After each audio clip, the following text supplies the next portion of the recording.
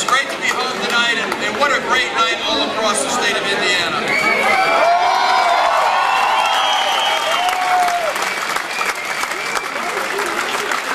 A bright young man named Joe Donnelly was elected the new Congressman in the 2nd Congressional District of the South Bay.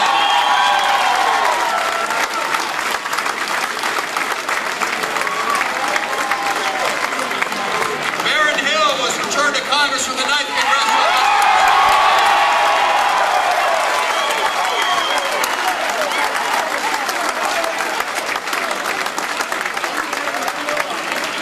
Democrats will have a majority in the House of Representatives in Indianapolis.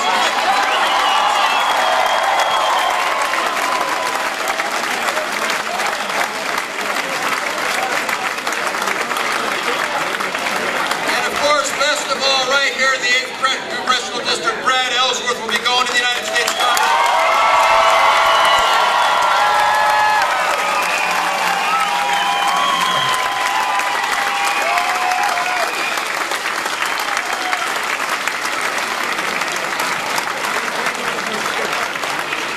Across our state, Hoosiers have voted for change. We voted for changing not only the person we're sending to Washington, but to change the way that Washington works. We voted for more unity and less division. We voted for more practical progress and less radical ideology. We voted our hopes and our dreams, not our fears and our racer instincts. We voted for an America not only the way it is, but the one day it might be, with more hope and opportunity for all of God's children.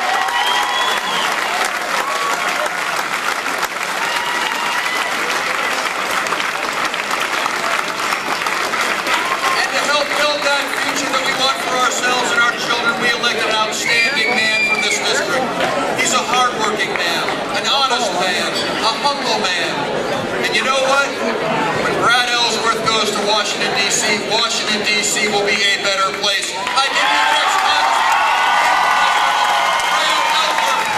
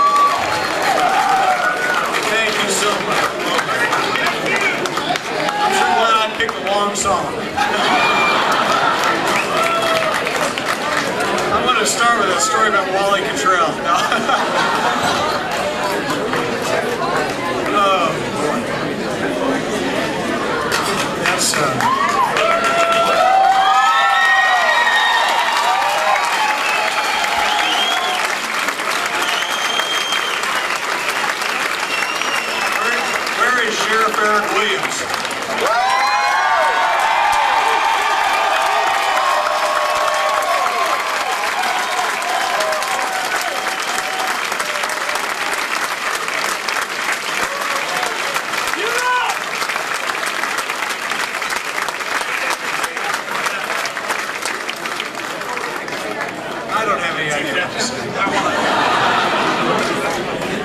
I guess I'll start with thanking everybody in this room, and honestly, I said this the other night, I could go around this room and thank you all individually, and I should and I will. This is your seat.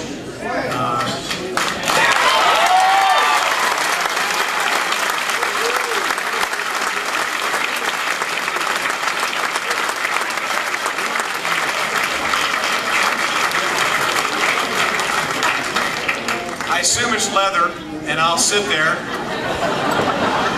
but it is truly your seat, and I hope that I fill it with pride for you. And I'll think of that every day when I sit there, what you all would want me to do, how you'd want me to act, how you'd want me to vote, and I hope that I can make you proud of your next Congressman in the 8th District of Indiana.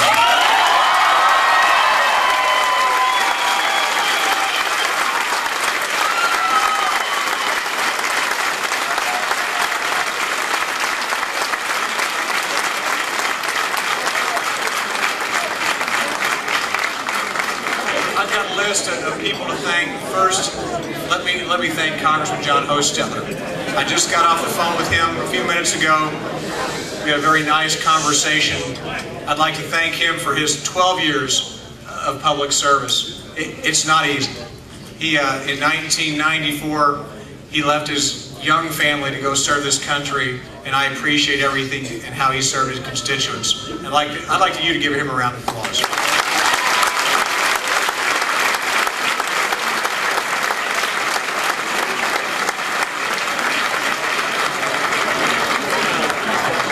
I can serve you, my constituents, and add constituents daily as his constituents followed him and believed in him.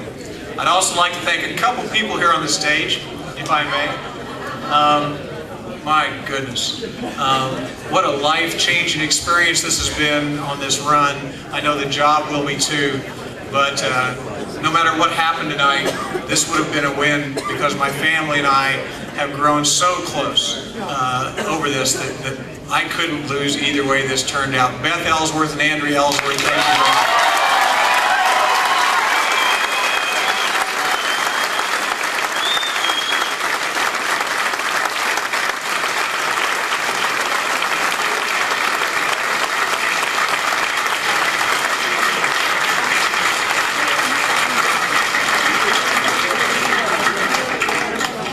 That's my second family. My first family are in this area over here. Margaret Ellsworth.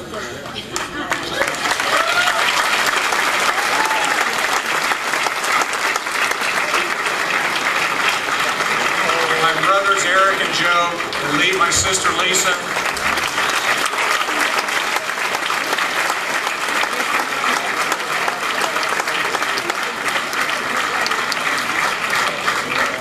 My extended family, the Wanamulers, who I thought I might have to reserve a jail cell for.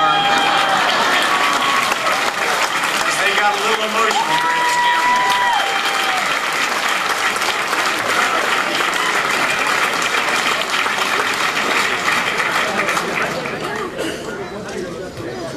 Oh yeah, there's another guy back here. I would not ever forget, nor will I ever forget, Senator Evan Bayh.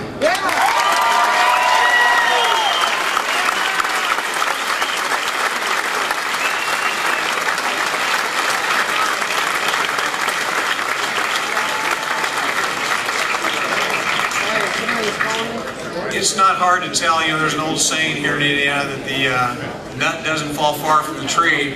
And as I had the opportunity to work with the senator and the former Senator Birch Bayh, I can tell that, boy, what a genetic strand there was running in that family.